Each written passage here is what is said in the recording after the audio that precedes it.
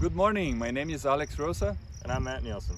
And today we are here at the Gothenburg Learning Center to talk about corn tillers. And Matt, when are the tillers supposed to show up in the plant? Sure, so typically the tillers are supposed to show up about V6 on the corn plant. Now, that's due to environmental conditions. If they're great, they got adequate rainfall, plenty of nutrients, then they have enough support to send those nutrients out into support tillers that they have. Now, in this study here, we went ahead and on a dry land system, we have different populations between 12, 16, 20, and 24,000. And so we kind of took percentages in those different plots to kind of show you the amount of tillering that can happen with those populations. So Alex, with the two low populations, what do we see? Right, so at 12,000 plants per acre, we found that 55% of the plants evaluated had tillers. Now, moving to 16,000 plants per acre, this number drops to 30% of those plants with tillers. Now, what happens with the higher populations, man?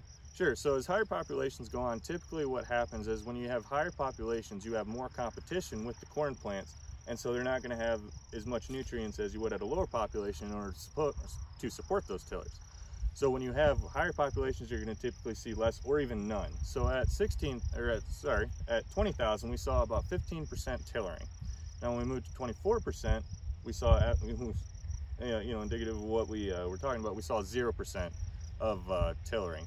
And now we have some plants that we dug out of here and to show you as a demonstration. And so with this, we can see we have one corn plant with 2 tillers. And as Alex is holding there, he has one plant with 1 tiller. Now what we saw too within the plants, within the populations, is that tillering is very random. We would think with 12,000 where we would have extra space, maximum nutrients under good conditions, that we would see the support of 2 tillers. But what we actually found was that when you have those low populations, that the tillering is actually random. There is no, distinct clear why they do 2 or 1. It just all depends on, I would say, environmental conditions and things like that. It's just going to be pretty random across.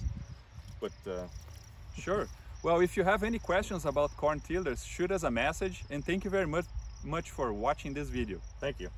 Thanks for watching this video from the Gothenburg Water Utilization Learning Center.